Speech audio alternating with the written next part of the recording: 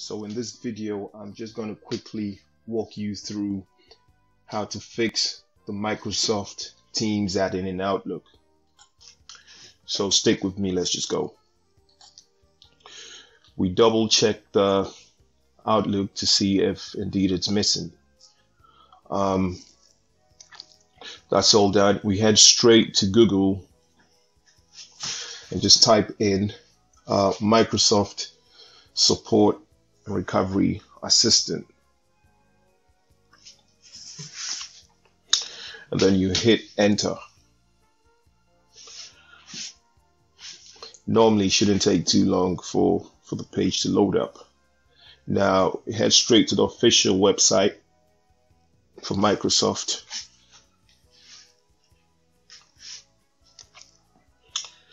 Once we get onto the official website, we just quickly check the details, see if indeed it's the current version.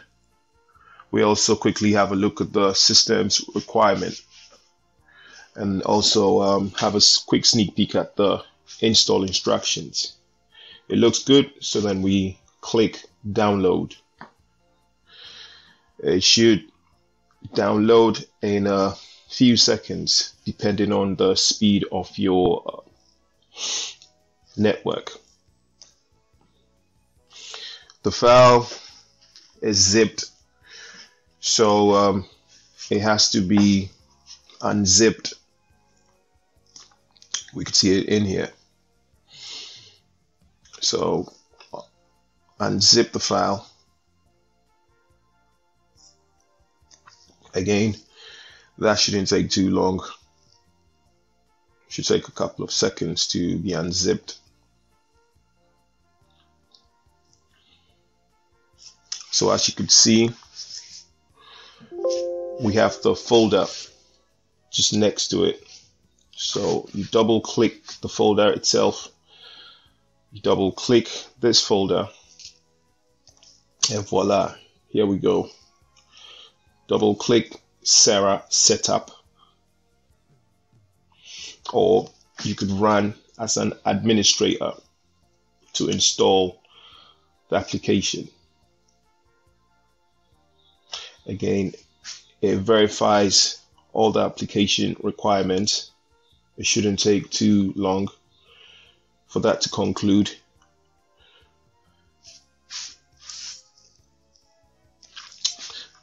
And voila, here we go. We hit the install button to install the package. Again, it shouldn't take too long. The package is less than 50 meg. So depending on your network speed, it should take a few seconds to download the application and install it.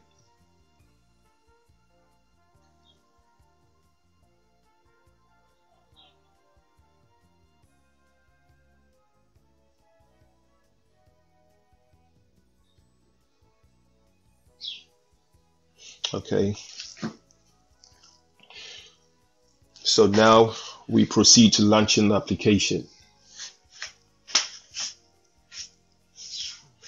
And again, that should take a few seconds for the application to be launched fully.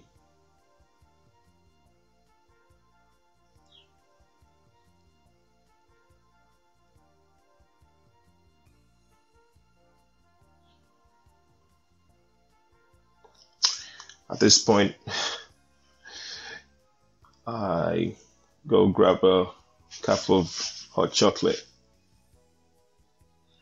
just to quench my thirst. But yeah, it shouldn't take too long for the application to be launched fully. Okay, looks like we're almost there.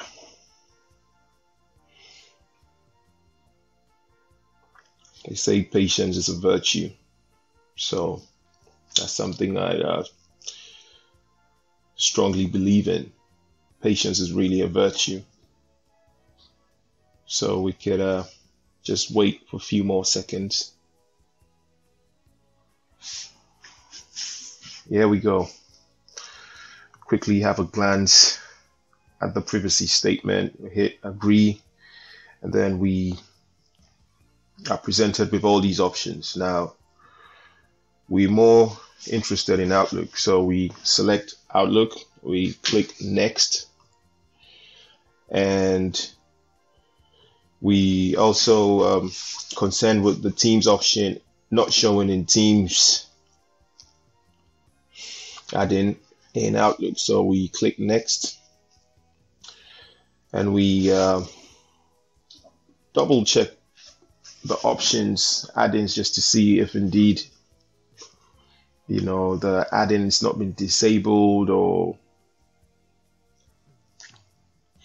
it's there. So once we confirm everything looks good and we actually still missing it, we could actually proceed with the install. So we verified that indeed we still don't have that Teams add-in in Outlook. So we click next. Again, it should take a few seconds for the application to be fully loaded.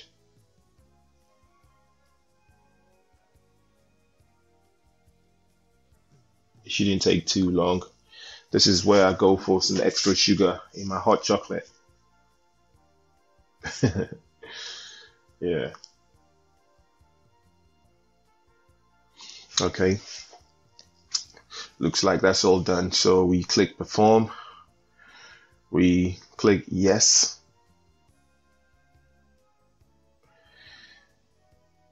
And it says we need to start Outlook. So we start Outlook because it shuts Outlook automatically. So you need to reopen Outlook. Again, that shouldn't take too long. Now this is where we actually head to setting up a meeting or an invite. Okay, to see if indeed the add-in has been reinitialized or if the problem has been fully resolved. So let's just try sending out a meeting or an invite and see if indeed it works. So you select invite, meeting. There you go. Looks like it's been fully restored now and it's working fine now. So like I said, this was just a quick tutorial to fix the missing Teams add-in in Outlook. If you're interested in any of such quick tutorials, please make sure you like, share, comment,